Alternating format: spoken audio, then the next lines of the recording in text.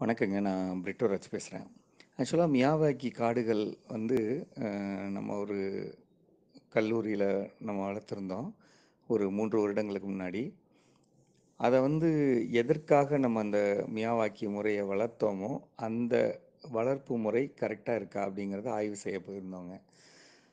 அதுபடி பார்த்தீங்கன்னா, பொதுவா அந்த குறுகிய இடத்துல நடப்பட்ட அதிகமான அளவு மரங்கள நம்ம கணக்கு வச்சு பார்க்கும்போது, சூரிய ஒளிக்காக ஆசைப்பட்டு எல்லா மரங்களும் விரைவாக வளர்ந்திருந்த ஒரு தன்மையை பார்க்குறோம். உயரமா வளர்ந்திருக்கு. ஆனா வந்து அடிப்புறம் நல்ல பெருத்து வளரல. சரிங்களா? ஒரு பகுதி. அல்லது இனிமேல் பெருக்குமோ என்னமோ தெரியல. ஆக்சுவலா வந்து மீதமுள்ள இந்த 7 வருடங்கள்ல பெருக்குமா அப்படிங்கிறது நம்ம பார்க்கணுங்க. அதே நேரத்தில எந்தெந்த கன்றுகள் வந்து நல்ல தரமான இடத்துலேருந்து எடுத்து வரப்பட்டதோ, அதெல்லாம் வந்து பார்த்திங்கன்னா, சிறப்பா நல்ல வாலிப்பா வளர்ந்துருக்குங்க.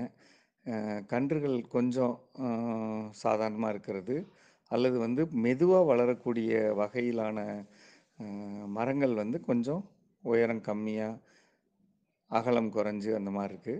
எதெல்லாம் சீக்கிரம் வளருமோ, நாட்டு வகை மரங்களா இருக்கக்கூடிய புங்கன், வேப்பமரம், அரச மரம், ஆலமரம் இதெல்லாம் வந்து பார்த்திங்கன்னா வேகமா வளருது. இப்போ வந்து மெதுவா வளரக்கூடிய மரங்கள் சந்தன மரம், செம்மரம், வாகை இதெல்லாம் கொஞ்சம் மெதுவா வளருது. இது இல்லாம இருக்கு. அடுத்து 2வது முக்கியமான பாயிண்ட் என்னன்னா, பொதுவா இந்த மியாவாக்கி காடுகளோட முக்கியத்துவம் என்னன்னா, நல்ல பூச்சிகள உருவாக்குறதும், நெறைய அ பறவை இனங்கள கவர்றதும் தான் அதோட அடிப்படை இது.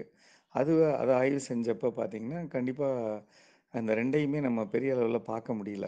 அத அத பத்தி ஆய்வு செஞ்சப்ப நமக்கு என்ன தோணுச்சுன்னா, கண்டிப்பா ஒரு இடத்துல மியாவாக்கி காடுகள் வளர்க்கிறப்ப, வெறும் காடுகளுக்குள்ள மரங்கள் மட்டும் வைக்காம, பழமரங்களும், பூ வகைகளும் இருக்கிற மாதிரி. முக்கியமா பழமரங்கள் அப்படிங்கிறப்ப, அது கொய்யாவா இருக்கலாம், நாவலா இருக்கலாம்.